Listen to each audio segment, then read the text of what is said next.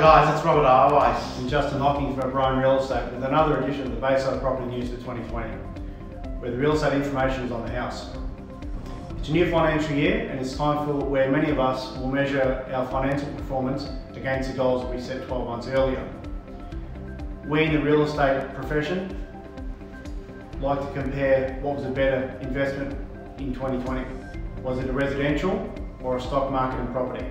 Property in financial year 2019-2020 was the star performer as the graph shows. Overall residential property returned a total of 11.4% on average for a residential house, when considering both the capital growth and rental income achieved, and the results for apartments was even better with an overall return of 12.3%. Whereas the S&P 200 ASX index for stock market fell on average 7.2% when considering the share price growth and dividends received. With the beginning of each month, we love to review the home price data captured for the month of June from CoreLogic. And as illustrated in the graph, national prices were down 0.7% in the month of June. Each of the 5 largest capital cities recorded a decline in home values over the month, with Melbourne experienced a drop of 1.1% in Melbourne, with the median house price declining by $3,269 to $683,529. Although this drop is the biggest fall we've had experienced in home prices in 16 months, prices from Melbourne are still up 10.2% over the year from June 2019, which illustrates the market is still much better to be selling in compared to the market conditions during the Banking Royal Commission. The weekly numbers saw auctions in Victoria continue to climb, with 467 auction results captured, with 53 selling prior and 232 selling under the hammer, 8 selling after, with 149 passing in, giving us a clearance rate of just over 62.7%. From a private sale perspective, we saw a highest number of sales with 1,143 selling for the week.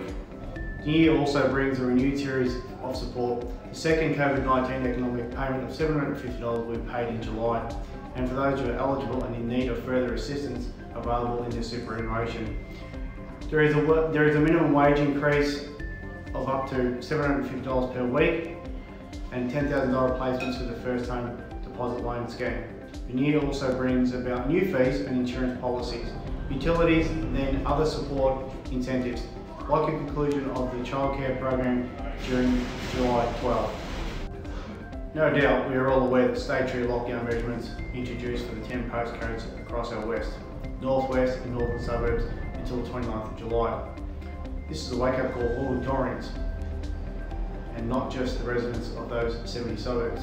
It's a reminder that we cannot afford to be complacent. The only thing between us and the second wave is that we do next to and keep next and close to our families, friends and community safe.